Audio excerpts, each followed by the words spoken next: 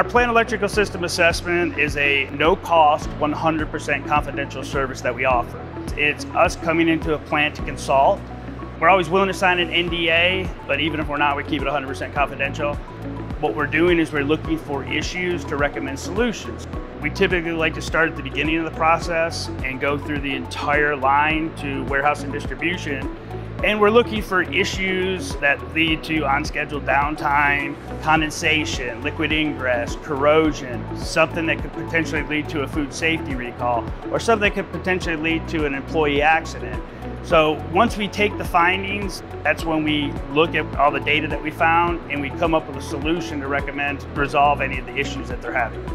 So it's our attempt at making sure that facilities are using the right product for the applications.